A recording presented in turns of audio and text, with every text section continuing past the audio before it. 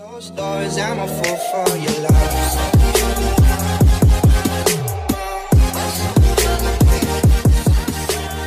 Hi guys! Welcome back to my channel.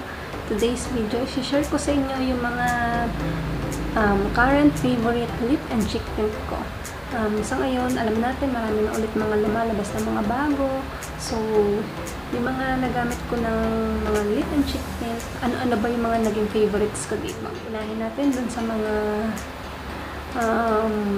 rollies. Naaalala ko pa dati yung mga rollies na ganun. Nung college ako or hindi ko maalala kung high school. Parang ano na to not so tita. But yun nga, naaalala ko dati nung hindi pa naman masyado sikat yung mga ganyang lip and cheek tint. Nung time ko, nung college siguro yun, yung mga rollies na color pink siya na yun lang yung ginagamit mo na lip and cheek tint. Actually, pang lipstick lang siya. Ganun din rollies. So, yun na guys. Simulan na. By the way guys, my accessories is from Little Trends PH on Instagram and Facebook. So, if you want this kind of accessories, just type Pauline N as your discount code. Pauline, capital letter or small letter, 10 and as your discount code. Ano ba yung mga current favorite lip and cheek tint ko at mga worth it na bilhin? Mga rollies, ito yung isa sa mga favorite ko. Super Beauty lip and cheek rollie. So, yung packaging niya is yung dati pa, pero ngayon alam ko may bago na si Super Beauty na packaging. Hindi ko alam kung tama yung pronunciation ko, Super Beauty or Super Beauty. So, yun nga. Ito. Actually, bigay ito ng isang friend ko na makeup artist yun. So, thank you dito. Ito, matagal ko din pag ginagamit pag nagmamadali ako pag sa work. Yung gusto ko kasi mga on the go lang siya. So, ano lang to, lips, pagkatapos ko magpolvo, yun. Ano lang siya, lips, tapos cheek, medyo hindi ko siya nagagamit sa eyes ko. Hindi naman kasi ako talaga mahilig mag-eyeshadow. So, ito, sa lips ko lang talaga din madalas nagagamit. Pero, nagamit ko na rin siya sa cheeks. So, yun nga, mabilis naman siyang i-apply, blendable naman. So, yun nga lang, kailangan mo din agad sigurong i-blend kasi parang mabilis mag-set. Tapos sa lips naman, nagtatagal naman din siya kasi pigmented din naman ito. So yun nga, ito yung isa sa mga current favorite ko, lip and cheek rollie ng Super Beauty. So next naman natin, halos local brand din kasi is itong cheek lip ng KJM All Natural Cosmetics. Yan. So, ang color ko is blood siya. Mahilig po ako sa mga red na color rather than pink.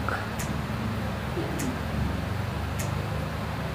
So, ito naman, madalas ko siyang i-apply lang talaga sa lips. Hindi ko pa masyado na-apply dito sa cheeks. Pag mga rollies, yun lang yung kay Super Beauty. Super Beauty, yan, na-apply ko siya sa cheeks. Ito ay sa lips ko palang na-apply. For me, pigmented din siya. Then, matagal din naman siyang mawala. Next naman natin is ito, local brand name from Bilhin. So, yun. Ito is sa lips ko rin siya na i-apply. So, maganda rin siya, pigmented, and matagal mawala.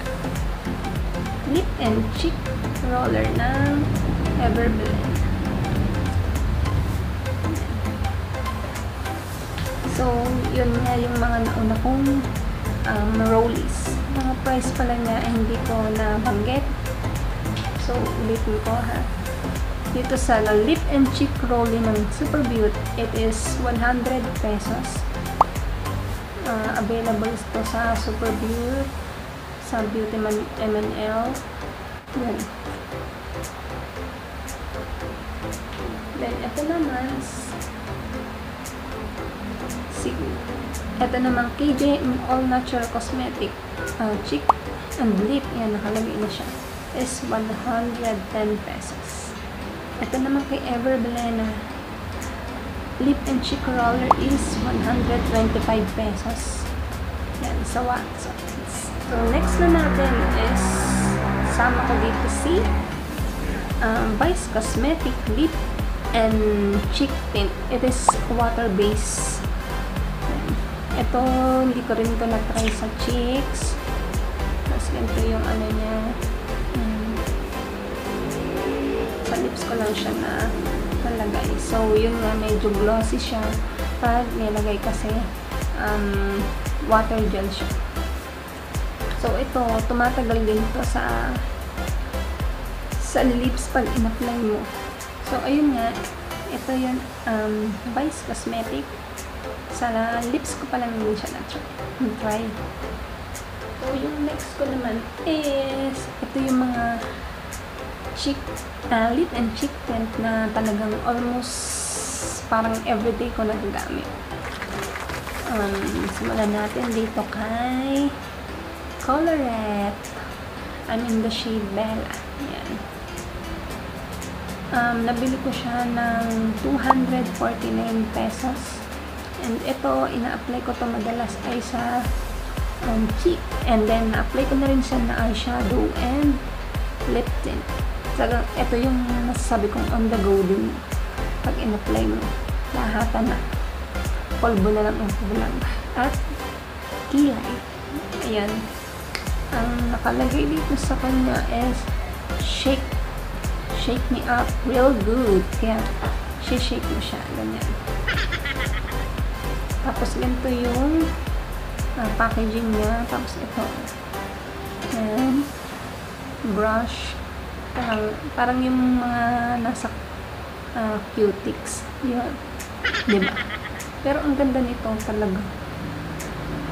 Madalas ko itong talaga na-apply in my cheeks and lips.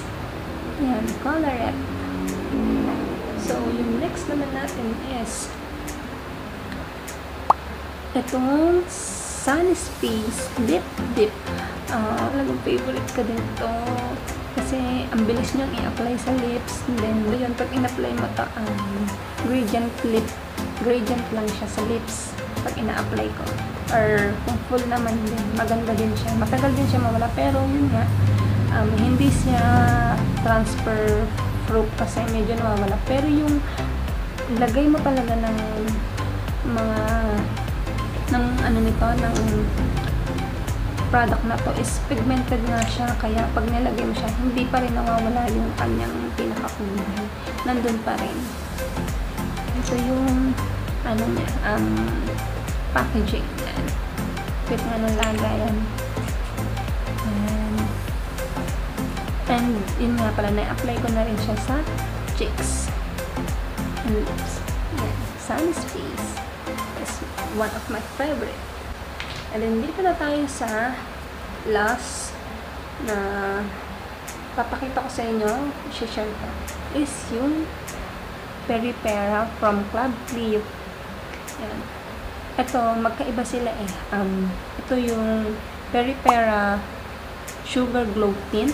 Ito naman yung Pink Velvet Lip. So, yan. Parehas din yan sa lips and cheek tint. Or pwede rin sa eyes. Actually, ito, hindi ko natatry sa eyes kasi glossy siya. So, favorite ko pang i-apply is sa cheeks kasi, yun nga, sugar glow siya. So, pag in-apply mo siya, yan, parang glossy. Yan yung gamit ko ngayon na blush. Parang naglagay lang ako nitong Colorette, then pinatungan ko nitong Sugar Glow Tint. Diba? Ang ganda-ganda nito. Ang ganda ng packaging from Peripera. Pag in-apply mo to dito, alam mo yung parang instant glow, tapos parang instant glass skin. Yan. Kasi nga glossy yung kanyang texture. At this, tapos ito naman yung ink velvet is ayun nga, everyday ko din itong ginagamit sa lips. After break time or ganun, or retouch. Ayan. Ganito naman yung kanyang packaging. Ayan. Ang ganda ng ano, yung wand niya. Diba? Ayan. So, yan. Sa lips ko to, ina-apply. Yan. Sa lips ko siya ina-apply din. Sa cheeks, paminsan-minsan lang. Kasi ito nga yung, ang ginagamit ko nga is the Sugar Glow Tint. Ayun lang guys. So, by the way, itong Sunny Space ay nabili ko nga pala ng 345 pesos. This Sugar Glow Tint is 450 pesos. And also the Ink Velvet, 450 pesos. Ayun guys, yun yung share ko sa inyo na current lip and cheek tint na favorite ko ngayon. So, alam naman natin na maraming lumalabas. So, try din natin yung mga yun. And titingnan natin kung magiging kasali ba siya sa list ng favorite ko.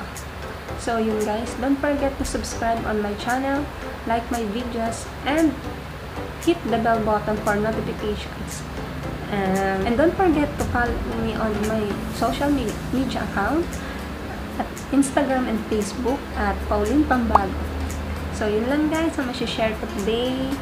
Sana nag-enjoy kayo, and sana I hope nagustuhan niyo po yung video, and alam ko yung iba sa inyo ginagamit na din. So yun lang guys, thank you for watching, bye!